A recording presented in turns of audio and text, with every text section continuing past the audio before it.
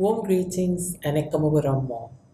On behalf of the government and people of the Republic of Nauru, we are so honored to be recognized by the Congress for the new urbanism for the planning and design work undertaken by my country as part of the Higher Ground Initiative, also known as HGI.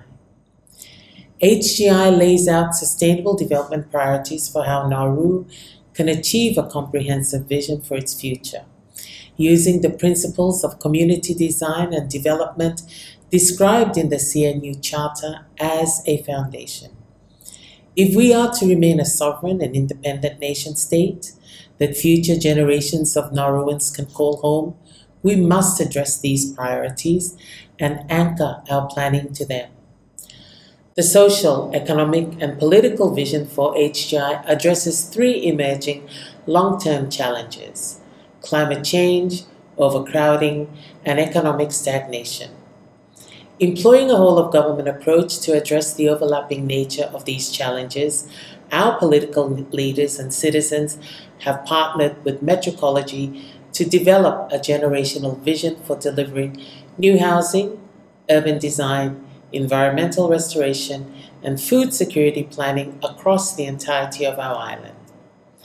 Together, we have made great strides over the past year and a half to understand the critical paths forward and identify solutions that are both practical where required and imaginative where needed.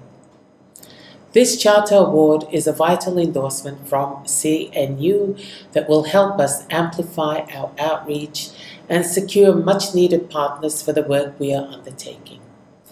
The rare opportunity afforded by Nauru's unique situation on the world stage will offer compelling solutions to challenges faced by many countries, especially in small island nations across the globe. The social, economic, environmental, and political priorities set forth by HGI, illustrated and made actionable by our own ongoing collaboration with Metrocology and their team of experts, will find a tentative audience at the United Nations, Future Expos, and the International Climate Change Conference, COP28, later this year. Nauru's long-term viability and sustainable development requires careful and deliberate planning that grapples with all of our nation's weaknesses and also leverages our many strengths. There is a good path forward if we approach our challenges holistically. To me, that means, first and foremost, trusting in a master plan for a resilient future. Recognition of this by organizations such as the CNU strengthens our resolve.